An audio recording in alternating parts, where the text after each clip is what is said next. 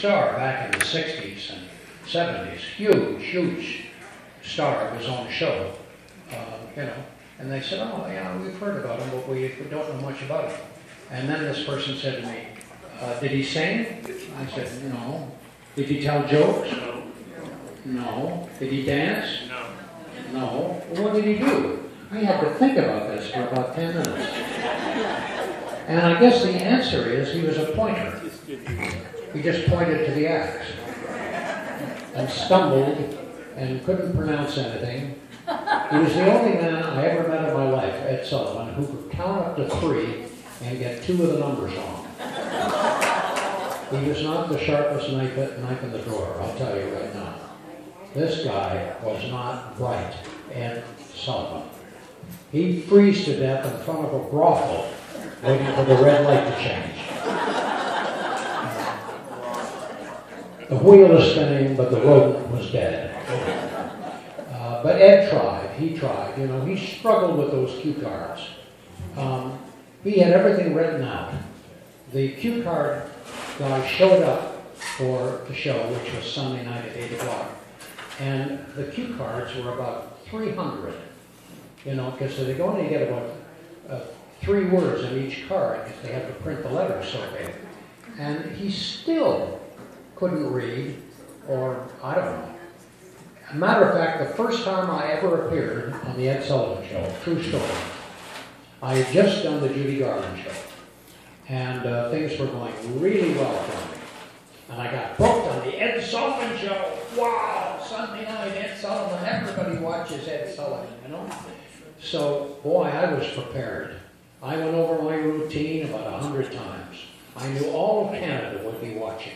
And all 7 of them. But, and you know what Ed did? It's hard to believe, but I have this on tape.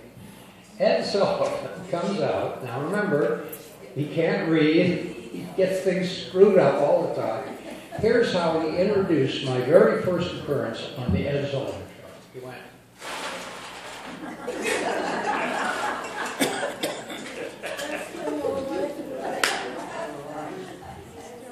And now, ladies and gentlemen, we're going to bring to the stage a young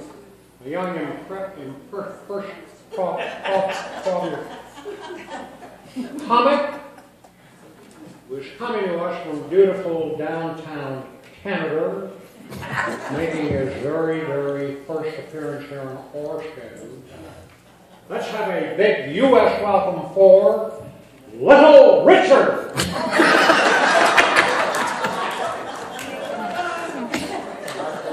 That's the way I was introduced as Little Richard. I stumbled out on stage like a deer caught in the headlights. I was so stunned. He introduced me as Little Richard. And then I thought to myself, you know, if I bomb tonight in the show, my routine doesn't go over, it won't affect me, it'll affect Little Richard. He'll never get booked on here.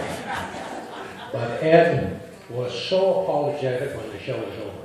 He came up to me and he said, now listen, Tiny. No, it's not Tiny Little, it's Richard. Oh, I know who you are. He said, they wrote it wrong on the card, so I want you to come back next week and do the show for us again. I want to make up for what I did tonight. I said, thank you, Ed, I would love to. So I got another shot at the Ed Sullivan Show by him screwing my name up. But then I thought to myself, next week I'm going to be introduced as Buddy Rich.